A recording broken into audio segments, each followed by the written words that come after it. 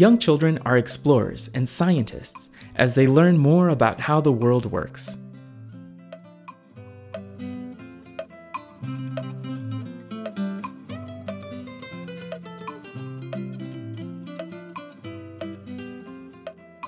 Sometimes it's fun to set up an experiment so your child can explore a concept like sink and float.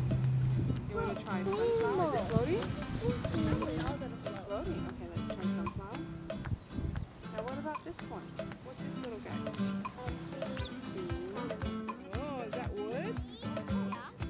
I can pour the whole thing in there. What do we see? Want to pour them all in and see what happens?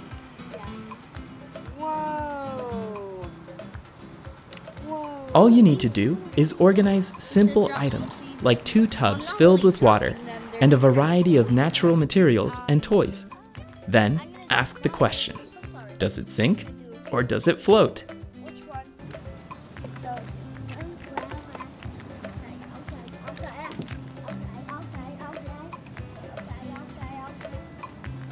It will probably float because it's a flower, but I don't know, Dad. It floats. I bet this is.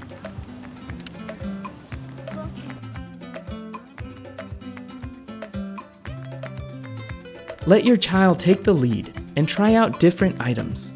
Together, you can talk about what happens, make predictions, count the number of things that float, and read the labels you create. Sound it out. F, F. Float.